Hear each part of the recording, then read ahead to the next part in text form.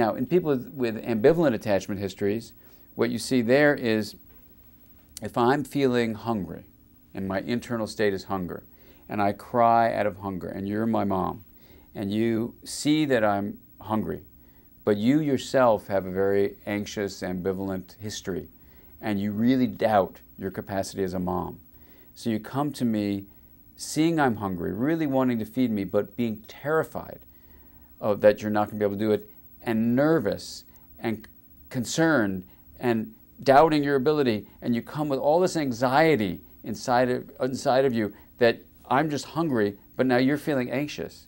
So my mirror neurons, which probably should be called, sponge neurons is really what it is. I'm not really going to so much mirror you as sponge in, just soak in your internal state. So I sponge in what's going on in you. I'm hungry, but now since you're feeling anxious, I'm feeling anxious. There's no reason for me to have your anxiety, but because you have unresolved issues, you have leftover garbage, I pick them up. My sense of self then becomes very confused. All I know is, as a 2-month-old, 3-month-old, year-old kid, is I'm hungry. But now hunger gets neurologically connected to anxiety and uncertainty for no reason except from our interaction.